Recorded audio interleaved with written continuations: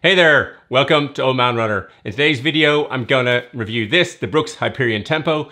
I'm gonna first take it out on a little run, then I'm gonna stick it on the turntable, discuss the specifications, see what Brooks had to say about it.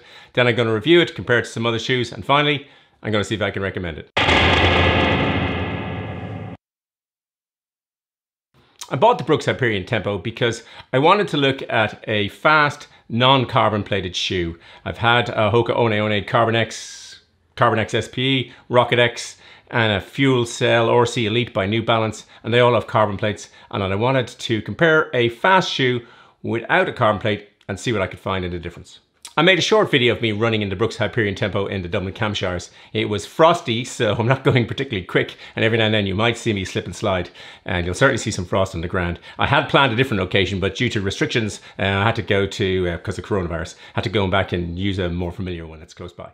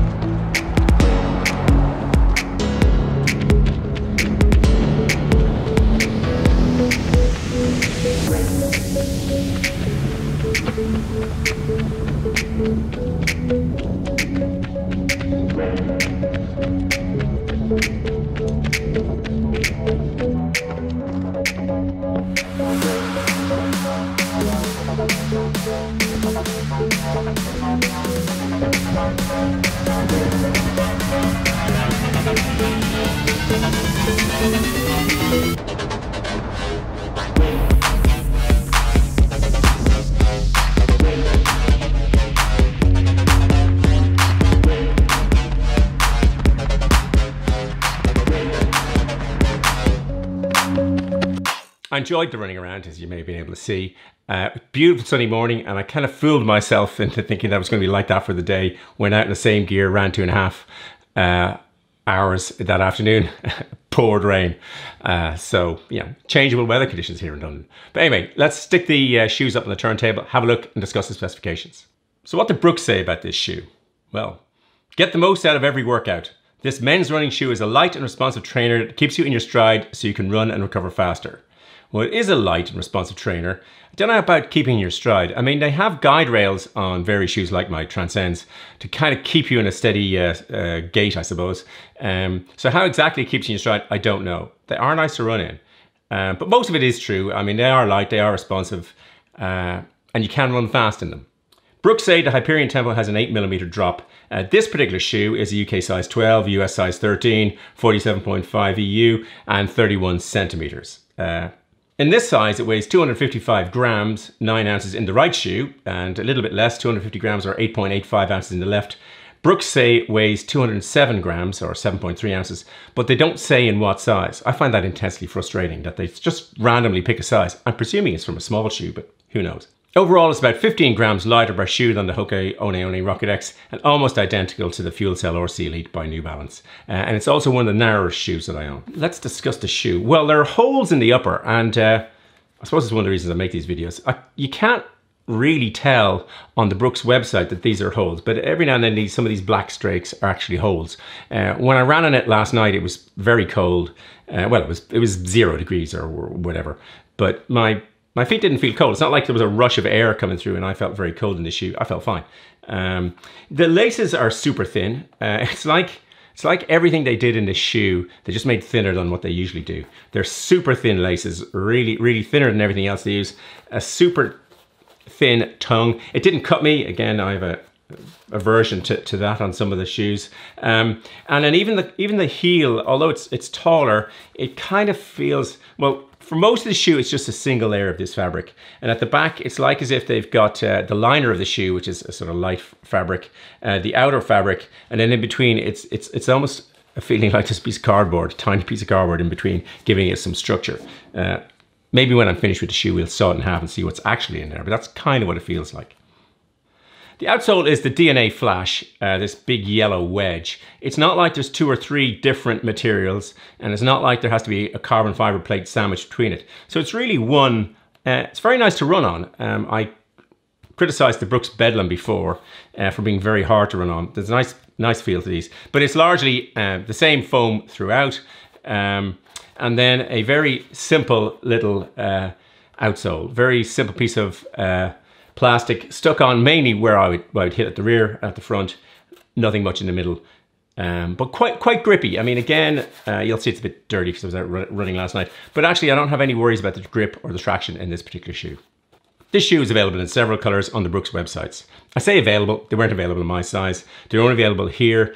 They come, there's a very nice white, a nice blue, which I like. There's a black, I think, with the same blue. Neither of those colors, the black or the white, film particularly well, so typically I avoid them, but they look great in the shoot. They weren't available, but actually I like this particular color. This is gray, G-R-E-Y, we'll come to that. There's Nightlife, which I'm guessing is the yellow, and then there's black. So a nice color scheme on this particular shoe. There are some oddities on the Brooks side in relation to the color gray. So over here in Ireland, I think we pretty much spell gray G-R-E-Y, and in the United States, mainly it's G-R-A-Y. So on a multinational site, and this is some of the stuff you discover in Brooks and all these various other bits and pieces of large international sites, there's odd bits going on.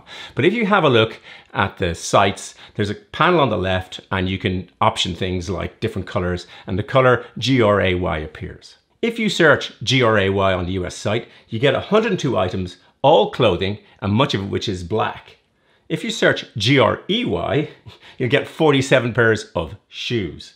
When you go on the Irish site, if you search G-R-A-Y, you get one pair of shoes. That's it, the Adrenaline GTS 21s. But if you search G-R-E-Y, you get 37 items, 34 pairs of shoes, one pair of shorts, a bra, and a t-shirt. You'd think they'd have thrown in a pair of socks and we could have the full outfit. Anyway, that's one of the oddities of these sites of international stuff where there's all sorts of weird spellings. Anyway, we'll move on. Sorry for that rabbit hole. I like the look of this shoe. It's a real less is more approach. There's not an awful lot to it. The sole is a yellow color with a bit of black, obviously. The top is largely a uniform material, some holes cut out in it, a bit of threading added onto it around the collar, but not a lot going on. I thought this might be reflective detailing down here. From what I can gather, it's not. But what I like about it is the consistency in the design. So they're trying to make a lightweight shoe. So you make everything lightweight. You make the liner lightweight. You make the laces thin. You do the whole thing. That will have an effect on the design life of the shoe. But there's no point in one part of the shoe wearing out and every other part of the shoe. Let's say the first part runs out after 200K and the rest runs out after 500K. Well, your shoe's done after 200K. So let them all be made of a consistent and even wearing approach. Now, I don't know what the design life of this shoe is, and we'll talk about it a little about later on in relation to another Brooks shoe. But it's a shoe I like the look of, and I like going running in it. So how do they feel? Well, they feel great. It's a $150, 150 euro, 140 pounds sterling shoe. It feels really nice. I've got a couple of others to compare it with. The Rocket X by Hoka. These next three are carbon plated shoes. This is much squidgier than the Brooks. Not a shoe I particularly like. Shoe I love, the Hoka One Carbon X SPE. It feels firmer than the Brooks.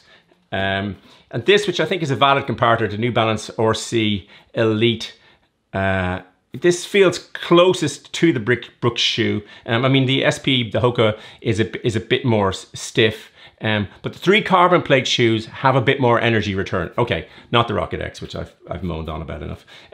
But this certainly has more energy return than the Brooks shoe. Now, this shoe was 230 euro, and that was 150 euro. So there's a significant price difference. And what a lot of the companies are doing is, particularly say Brooks with this Hyperion Tempo, they then bring out the Hyperion Tempo Elite.